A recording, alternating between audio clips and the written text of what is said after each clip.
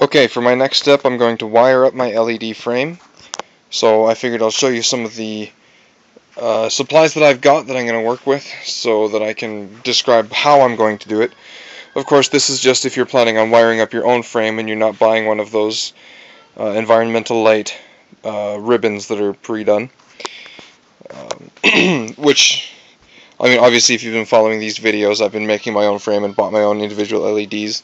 So if you're not planning on doing this, if you're planning on paying for the ribbons, then you won't need to know anything in this video.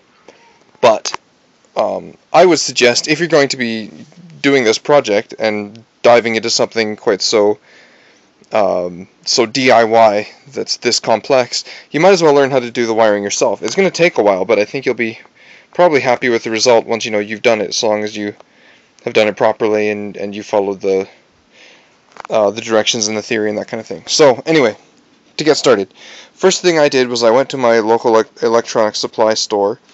I was looking for some solid wire, some solid copper wire, because I figured when going around the edges and keeping it along this edge of my frame, it would be easier because solid wire will stay where you bend it, as opposed to braided wire, which is a lot more flimsy and like you can bend it and it will stay, but it's a lot more difficult to work with when you want something where the wire stays where you put it.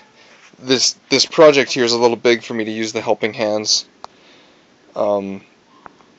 especially because this will be staying on the surface of the table and the helping hands don't really reach down, at least not the ones that I do. So what I did was I got lazy and decided not to go with solid wire because they didn't have any there and I didn't want to wait. And I figured I'll just use some tape. So I bought 5 feet of just a regular, like a multi, I don't know what you call it, a multi-wire, I guess. This came with, let's see, 6, 7, 8, 9 wires inside, plus a ground. It was originally all wrapped in a big gray, it just looked like one big gray cable, but these are all, I believe, 20 gauge wire on the inside, braided. I don't know if they're copper or nickel. I'm not too worried about it. It should work either way. And what I did was, because I only bought 5 feet, I could have paid for more, I suppose, but I grabbed the orange and the yellow, orange and the red wire to act as my positive, my black and brown to act as ground. I'll splice them together to go all the way around, because my whole frame circumference will probably be, I don't know, close to 10 feet, I suppose. So two strands of 5 foot together, that should work. I've got my soldering iron. Any one will do. This one isn't particularly fancy, but it's got a switch to choose whether or not I want to run at 20 watts or 40 watts, which can be helpful. What else have I got going here? I got a switch, which I don't think I'm going to bother wiring in at this time. Maybe later once I figure out a little more about it. It's a double throw switch with an LED built into it. I figured I'd use it for a power switch to turn on my frame, but I'd have to wire it in between the adapter and the plug that I'm going to cut off and wire directly into my frame. I don't need to worry about that because I can just plug it in. In any case, I'll splice the wires together. I will run them all along here. I'll probably tape them in certain spots to, you know, give me a hand sort of thing. I'll tape the red on the top and the black on the bottom just so I can avoid complications. And I'm going to wire it in series parallel. I'll put up a little graphic of my schematic. Because I'm using an 18 volt power supply, I need to make sure that my voltage drop across each series of LEDs in my series parallel circuit equals 18 volts. So I'm going to wire up 12 of them at a time because they drop 1.5 volts at a time, which equals 18. 12 times 1.5. And then I'll put a 1 ohm resistor on there, even though technically you don't need it, just in case there's power spikes. I hooked up my multimeter to my power supply just to check it out, and I got a solid, unmoving 17.9 volts. So it should be okay, but just to be safe, which is a good practice, I'm going to put a 1 ohm resistor on each set of 12 LEDs. In case of a power spike, it should suck up any of the extra without burning out any of my LEDs in each circuit. So if I'm going 12 at a time, I've got 114 LEDs total all the way around here. 35 on each of the long sides and 22 on each of the short sides equals 114. So I believe that's 9 circuits of 12 LEDs and 1 last circuit of 4. So I've got a higher value resistor on the circuit with only 4 because that's only actually dropping, what is that, 6 volts of power on an 18 volt rail. So that's how I'm going to wire it up. And I will do that and show you the result when I'm done. My plan is, once I get the wire on here, I will just, I'll burn with my soldering iron the coating off, so I don't have to splice like individual chunks of wire in between circuits, if you understand my meaning. This way I can run one wire all the way around and just give myself basically access to the bare wire by burning off a small chunk that I can wire in my LEDs.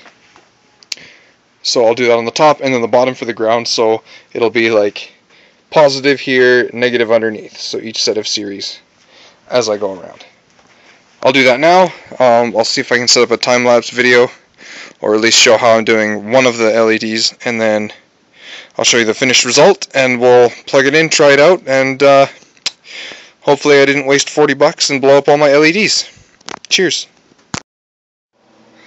Alright, so I wanted to test my circuit first, or at least test the LEDs and what they draw, so I can make sure I don't blow them all up when I plug in my frame for the first time.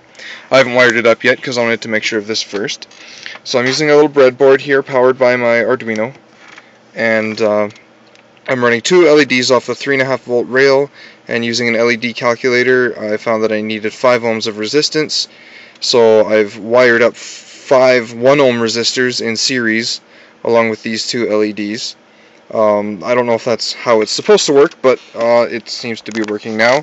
I believe the Arduino only supplies 50 to 60 milliamps of current, so these things probably aren't as bright as they could be, but what's interesting is you can see them on this as glowing kind of a faint purplish, but with my naked eye they're not glowing at all. I can see a little bit of red in the coil sticking out the very top, and I just grabbed the camera to check because I know cameras can see near infrared a lot better than our eyes can, which is kind of the whole point of using cameras to do the tracking.